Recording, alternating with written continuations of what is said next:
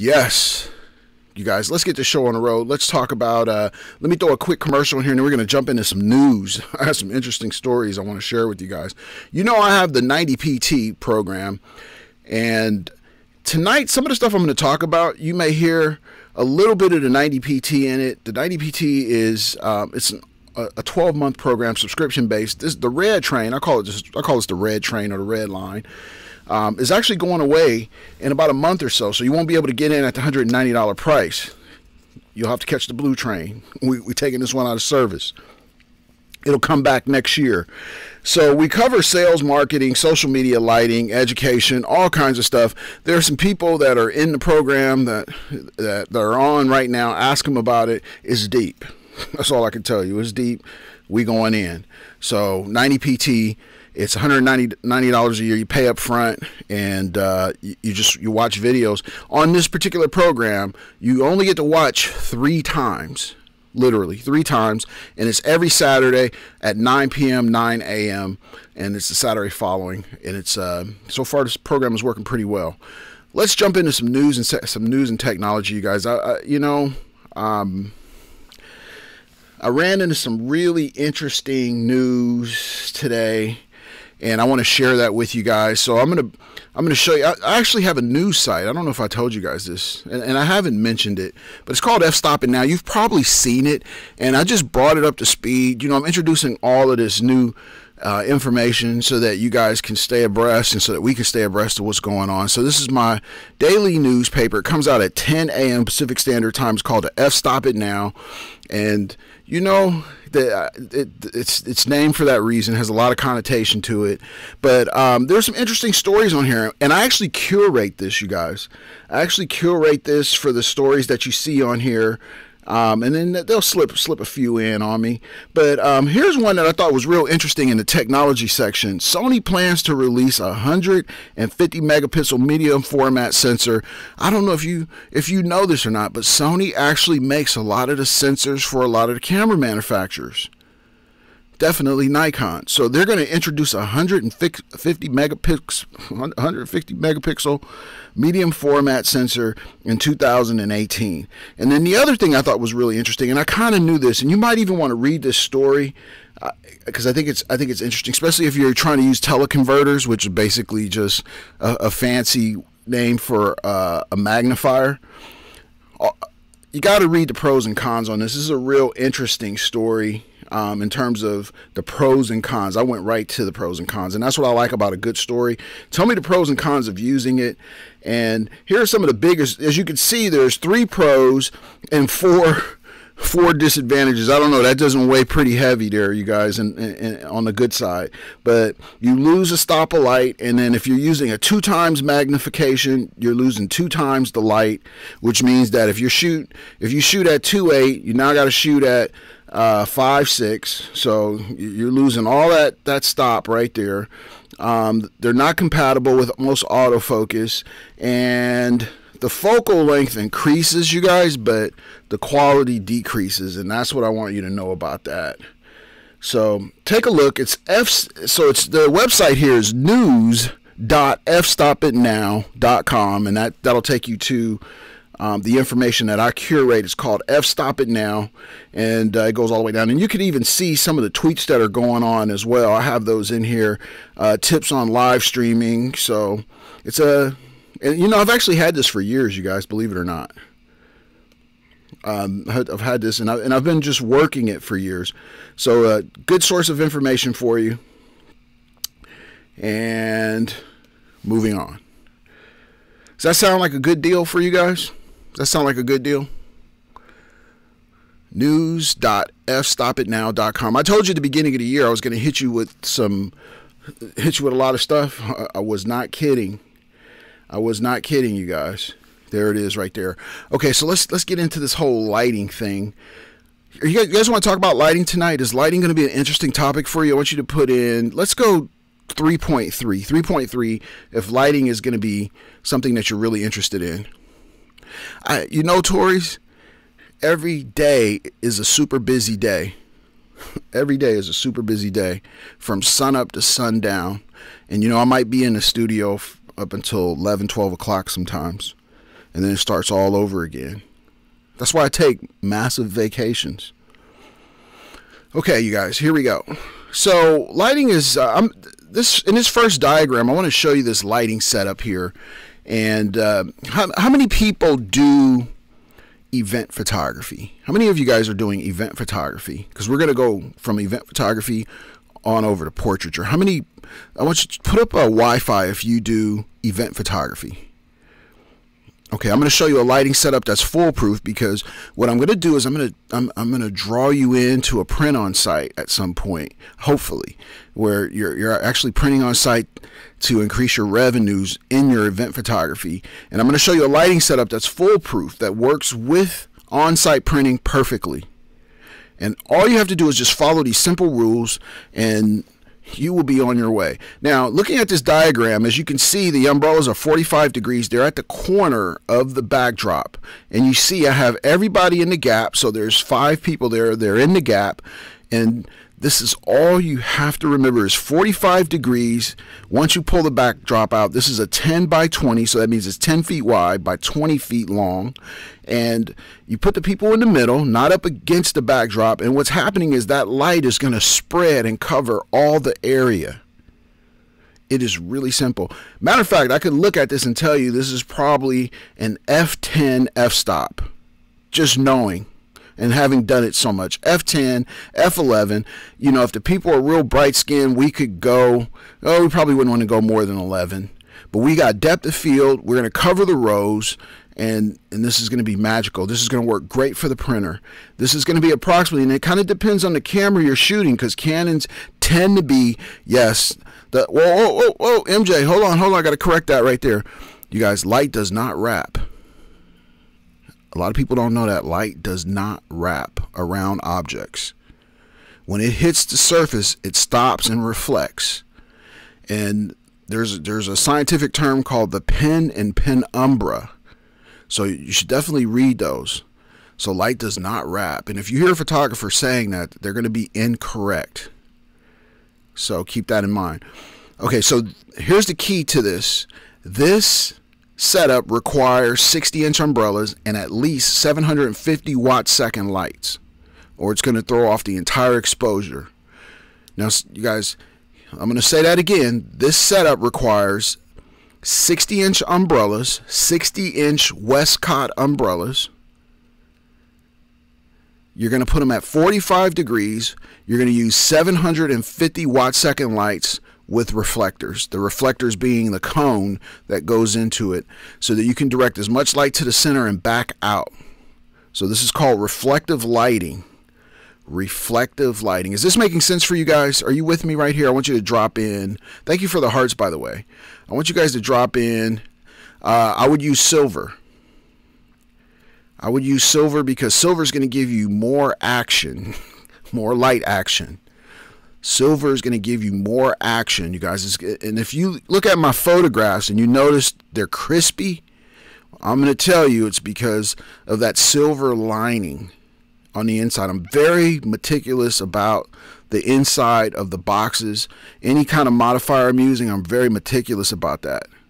Every photographer has their thing, so I want you to remember that lighting setup.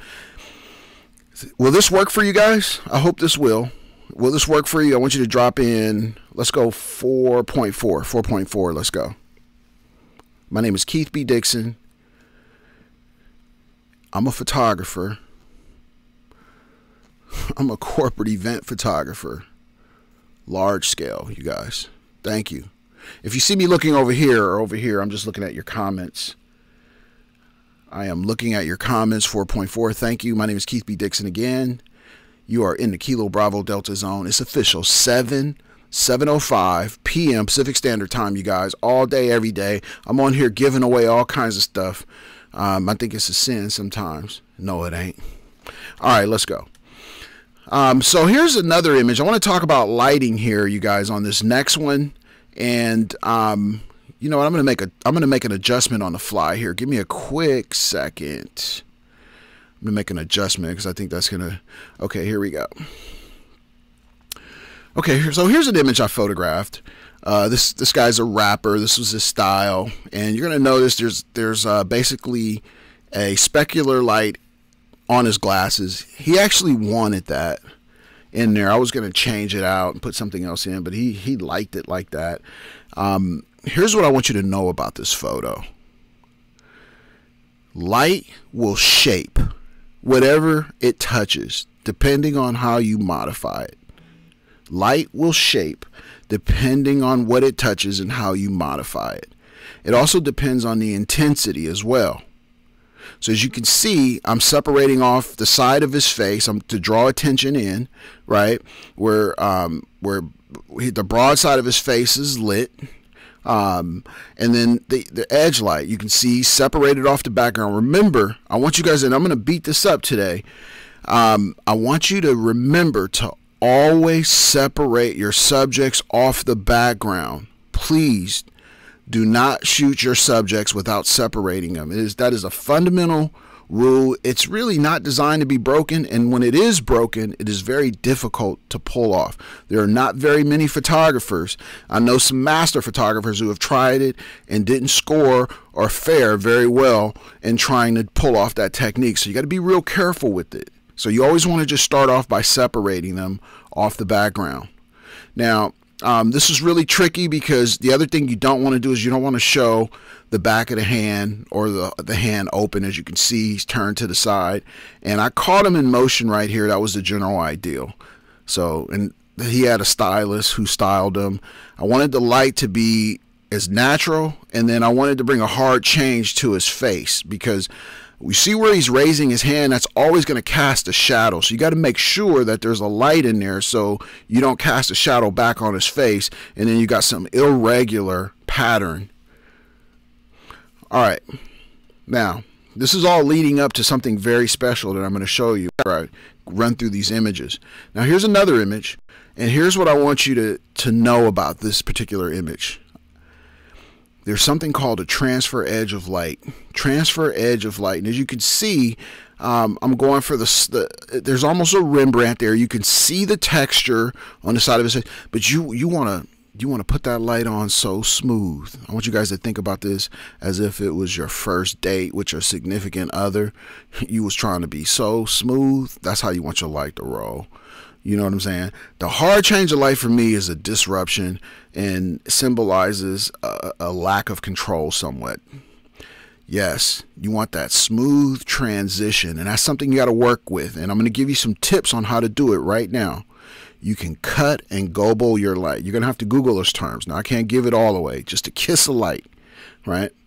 Just a kiss of light. And as you can see, I've got the lights at 12 and 1 o'clock in his eyes. That's the first thing. Matter of fact, I'm going to position those catch lights as I'm setting up the photograph.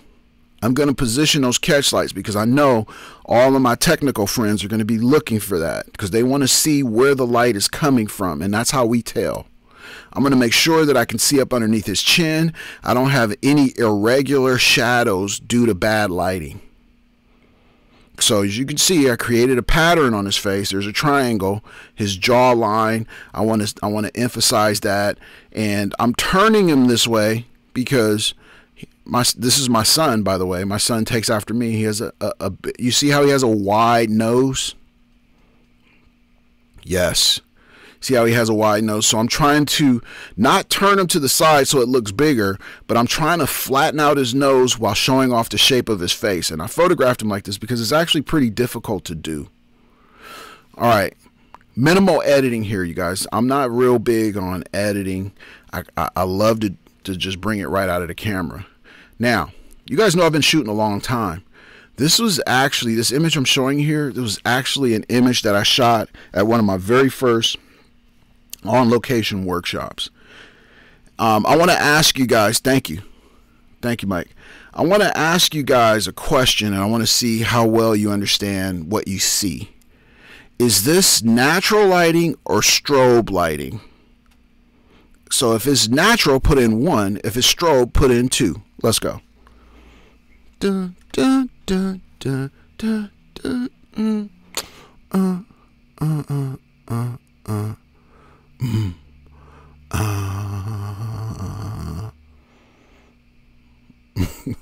The world is a lie. Yeah, photographs do lie. Both. 2. Okay, that's pretty interesting that a lot of you guys would say new. MJ. Yeah. Okay. Have no idea, just guessed. Okay. That's interesting that a lot of you guys would say strobe because you know I shoot mostly with strobe. This is actually a reflector, a gold reflector. And as you can see, it's just right off to the 1 o'clock or the 11. Yeah, the 11 o'clock. It's just off to the 11 o'clock. The reflector's there, but this is with the reflector. And the reason why I'm showing you this is because I want to show you. I'm going to show you an image, and I'm going to make a comment on it. But if you look at a lot of the images that I've shown you tonight, they're very masculine. And you know what, you guys, when someone is masculine, you may have to light them that way. It's very important to understand what masculine lighting is versus feminine lighting. And that's when you start getting into the whole natural light. This is a natural light photo, so it would be a number 1. Yes. Looked in his eyes. Yep. Big Dirty. What's up? So keep that in mind, you guys. You got to be able to go both ways. You got to be bilateral. I don't know. I just try to make, I like to make up words. Lightero. So you got to be bilateral. So you got to be able to light both ways, natural and with a strobe, because you never know what could happen out on location. So that was my attempt at trying to make up a word. Bilateral. All right. So as you guys know, in the Bomb Squad community, we post images, and sometimes we always get a lot of questions about, Keith, why don't you ever post? And sometimes it just comes from people. You critique their photo and they're upset or whatever, or they think they're just as good as you are as a photographer, or whatever the case may be. People's like, well, you don't even post photos. I get that a lot, and I don't get mad because of it. It actually amuses me because my work is all over the place, right? Matter of fact, you might be driving down the freeway and see some of it. But here's the thing that I want you to know. Occasionally, we're going to post some images. The reason why we don't post a lot of images is because it's got to be perfect. We don't post just to post. We post because it is perfect. And we also have the clearance to do it. So Sheila Morgan Gibson, you guys know who she is. She's worked with me for the last 7 years.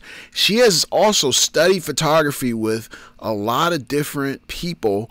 One being Don Giannotti. How many of you guys are familiar with Don Giannotti? He's an old school guy.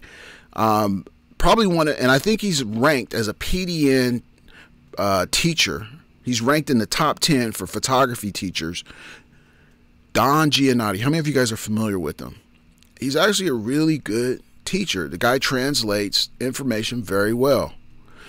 Well, anyway, Sheila made this image, and I've watched the progression, and Sheila actually has submitted a lot of images to me over the last couple years in her progression. And we take a vote, literally. Should you post this? It's never haphazard, post an image. It's like, well, do you think this is good enough to post? And what we're doing is, can it stand up to anyone's scrutiny? That's what we're looking for. And here it is. Now I'm going to tell you this photo is very well done. And if I had to say any one thing about it, I would just comment on the disproportion of the ears. But technically, this is a great image. It is the exposure, the skin tone is proper. The background, I mean, this is insane. I love it. And she used what's called an highlighter. And there's a proper way. I'm going to show you what an highlighter diagram looks like. She used the highlighter setup. And the first thing that I look for in any photo, you guys, the very first thing I look for is texture. If you're photographing a person, I'm going to look for the texture all the way around. Okay, and then second, I'm going to look for the light. What is the light doing? Is it a hard change of light? If it is, with me, that's going to be kind of not a good thing unless there's a really good reason for it. But if I see gradual transition in the light, I'm going to say to myself, that's okay, I like that.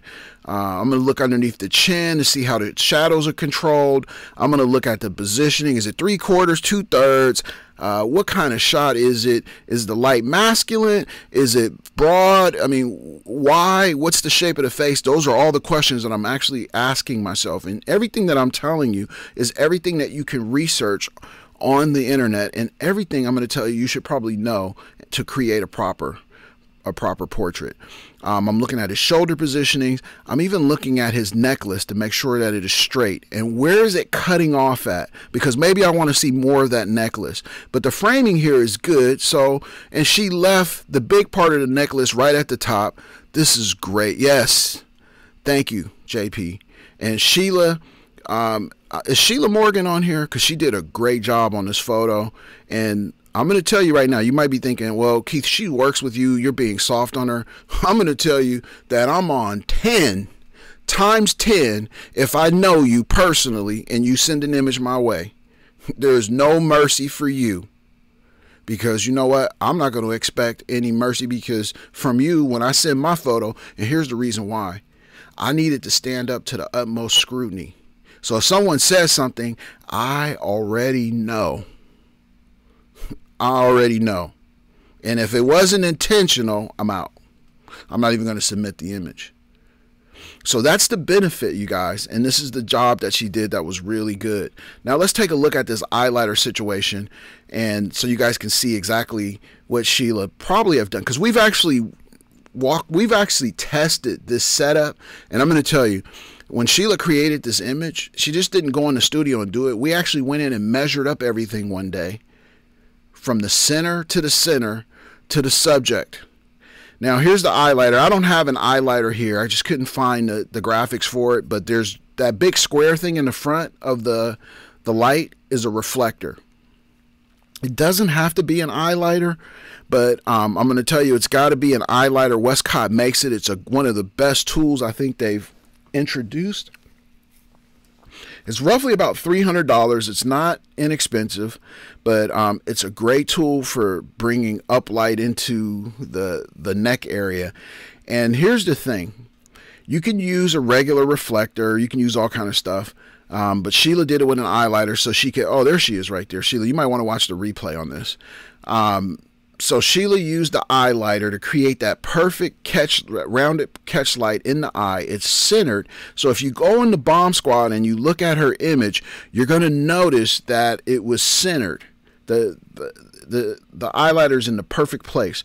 Those are V-flats. So what we want to do is we want to gobble off, or we want to cut off the light that may spill backwards. And I don't have this to scale. Normally I'd have the subject forward of the V-flats, but I didn't do it here. I think I'm a better photographer than I'm a designer. But I would have the subject just a little bit more forward. But I wanted to give you the idea. And the backlights, depending on the power that you're shooting at, can be, oh, there it is. Matter of fact, MJ, is that the video that's got, I hope that's the video link that you put in there, because that is one of the best and most precise videos that I've seen on how to use the highlighter. So MJ, if that was it, let me know. The background can meter about f18. Oh, it's just a photo. Okay. Oh, there's a photo of the, okay, perfect.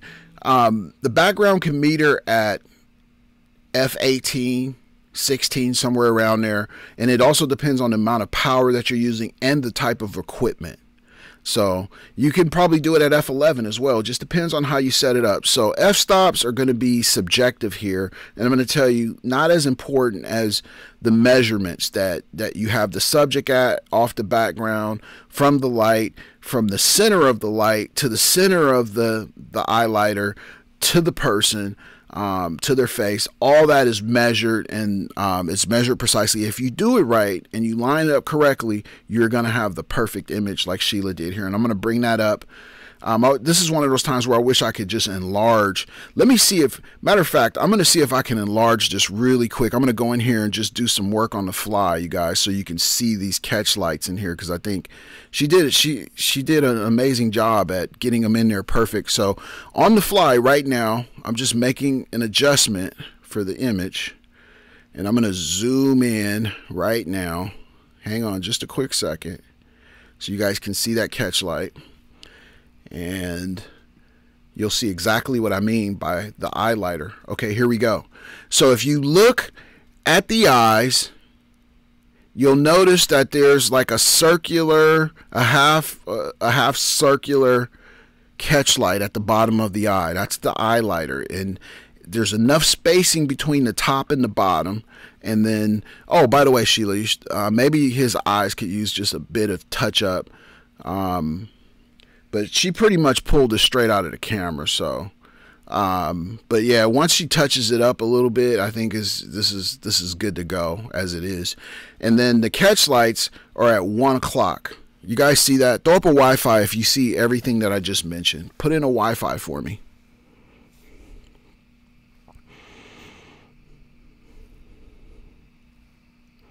So again, here's what I want you to know.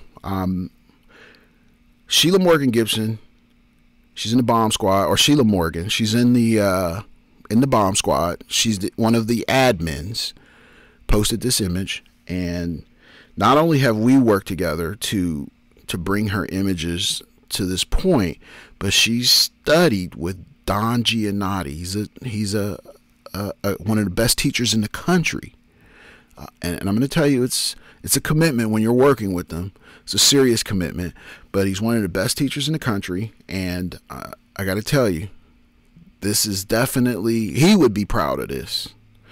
And I think Matthew commented on this as well. Matthew's comment on this photo was timeless, and yeah, you know they do, Mike. Yeah. So, by the way, so Mike brings up a really good point. If you're going to submit for your PPA, well, not for PPA, but I think if you're going to do a print comp, they're probably going to deduct points from multiple catch lights. You got to have 11 or 1 o'clock catch lights, so they will. But that's an easy fix here, because you just go in and clone it out. But which one? Don Giannotti. Can somebody put his name up in the scope? Don Giannotti. Definitely, he's an old school guy. Old school. And you know, I love old school photography instructors, because they're going to teach you the nuts and bolts of what you need to do without impeding your creativity. All right, any questions? I'm going to take you back to this other diagram because I want to show you something, and I'm going to challenge you guys as well. So I'm going to take you back to this other diagram. When I first started really learning about portrait photography, there was this guy named Dave Ledford. Dave Ledford, old Navy guy, old Navy photographer. He was in the Navy, and he was a photographer for approximately 35 years. He taught me how to shoot portraits with umbrellas. And his philosophy was, you need to be, there it is right there. There's Don's name. You need to be able to shoot a portrait with anything. You need to be able to replicate lighting patterns, shapes with anything. Literally. So we spent probably about 3 or 4 months shooting portraits with umbrellas. And that's why I guess I have like this bias to umbrellas, because, you know, that was my first introduction to shooting a portrait. Matter of fact, I didn't even use soft boxes. I knew more about an umbrella, how to close them down. Matter of fact, Zach Arias, another one of the top 10 PDN instructors, would close the umbrella down and create dramatic light with it. So, you know, that's how deep you can get with it. They would actually close it down and make it more directional. So you can do a lot with an umbrella. Now, it's going to give you a wide coverage. There's a wedding photographer. His name is slipping my mind. There's one of the greatest wedding photographers that ever lived. His name's slipping my mind, but it's going to come to me. He would take an umbrella and put it back about 20 feet off the backdrop, 20 feet off the backdrop, and would use that as fill. So those are the kind of guys that I studied photography with and about. Any questions before we get up out of here, you guys? Any questions? I'll take you back over to Sheila's image. There's the catch lights.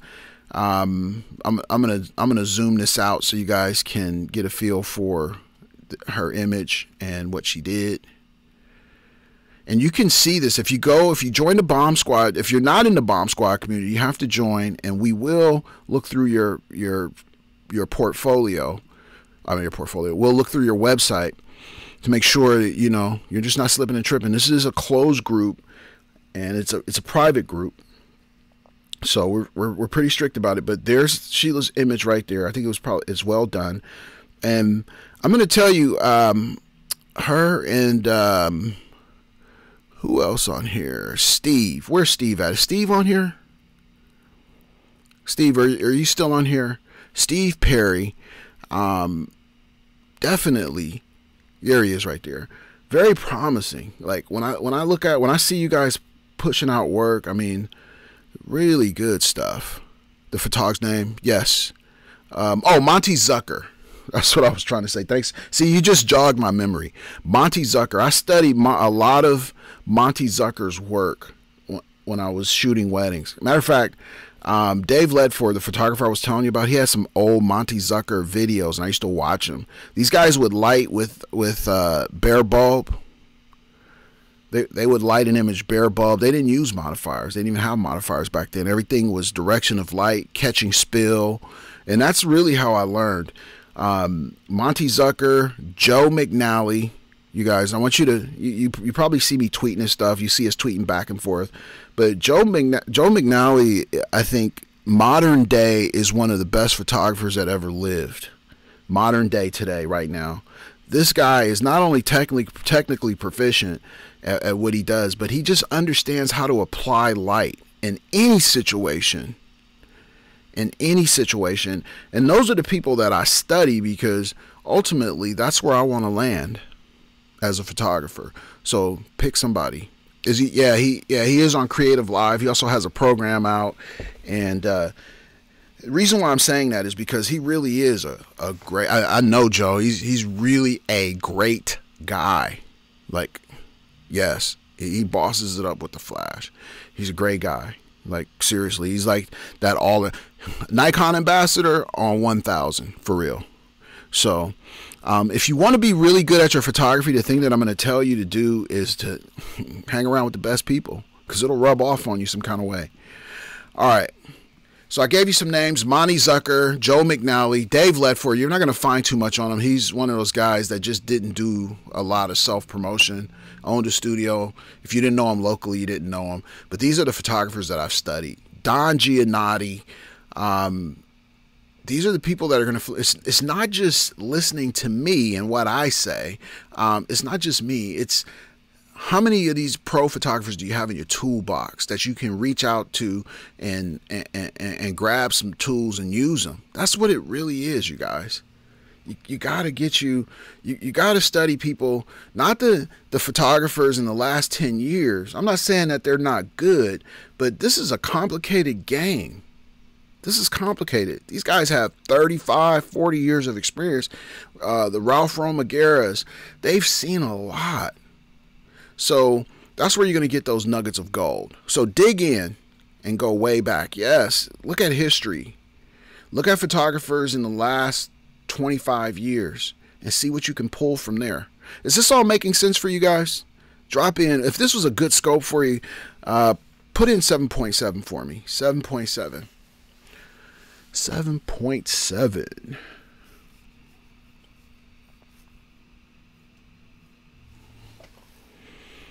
Any questions?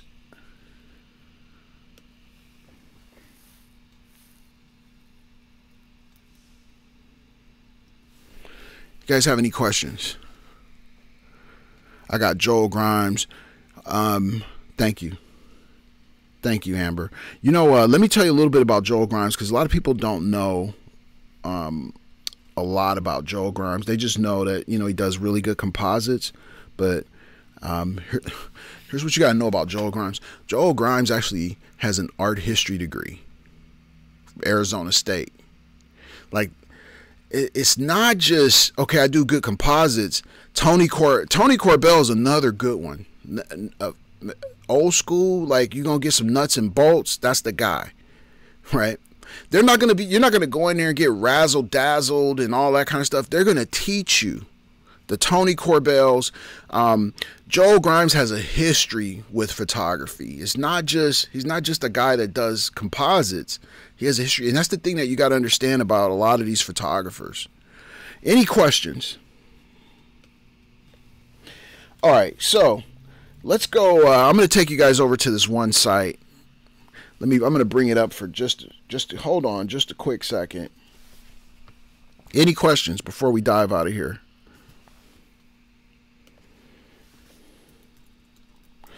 So, you guys know that I do a broadcast 7 o'clock and 7 p.m. And, you know, I've been noticing just a lot of differences, a lot of variation in, I've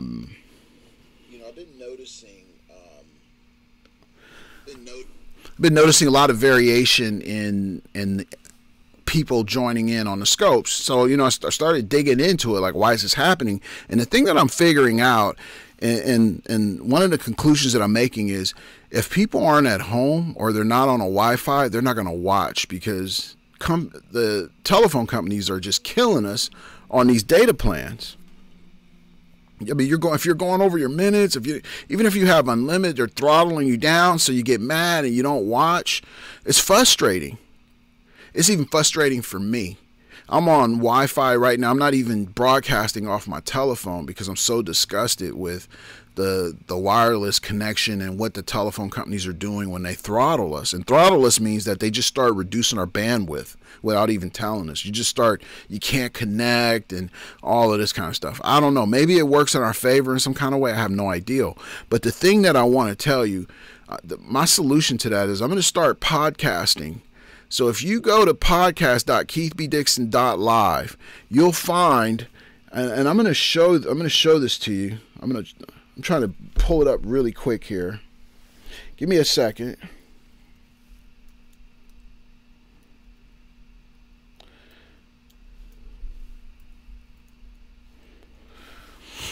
All right. There we go. Okay, I'm going to share this with you guys so you'll know if you're missing the information. I don't want you to give up, because I know that can be frustrating, but here's where you can find a lot of the rebroadcast and new material, new content. So here it is right here. This is the Keith B Dixon Zone podcast, and I haven't officially launched it yet. I've been talking about it because I'm still building it, and I'm still working on the iTunes part of it, but here it is right here. So the 8 minutes of inspiration, don't make any excuses, and it's going to cover just about all the areas that we normally have. You can download it to your phone and listen to it whenever you want, or you can watch it right there on the spot. So there it is right there. Key hacks for event photographers. This broadcast, I may edit it and put it on here, because what I do is I edit out all the Periscope stuff so that we just get to the point. But here it is right here.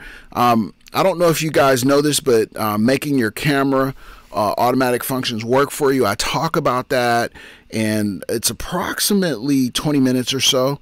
And I just talk about it, not what it does as much as how you use it. And that's when I talk about functions and camera functions, I'm going to talk about how do you use it? How's it going to work for you? Because sometimes we need to know the end game, not what it's going to do, but we need to know the end game. So there it is.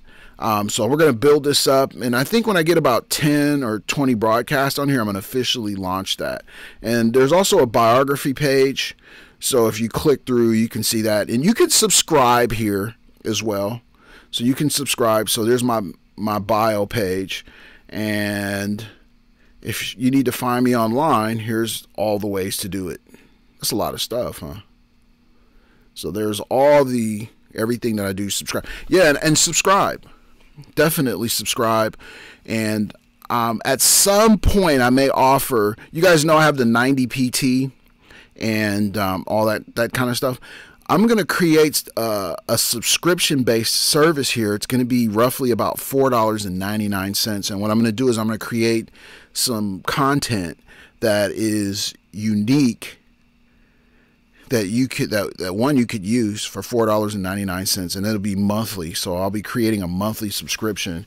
I don't think that'll happen till way after the conference, but I'm trying to get this going before the conference, you guys. There it is right there. And then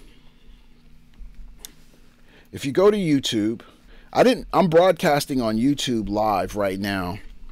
So, and then I'll rebroadcast this. Here is the YouTube page, and as you can see, you guys, I'm ramping it up, and this has all the broadcasts. I think it's just easier to get to. Most people watch YouTube versus Periscope TV, although more people are starting to watch Periscope TV, but here you can get everything. So, and this, I think we're live. Let me see. I don't know if I should probably do this. Let's see. I'm doing a live broadcast of YouTube right now. So there it is. Any questions before we get up out of here, you guys? Any questions before we get up out of here? Any questions about lighting?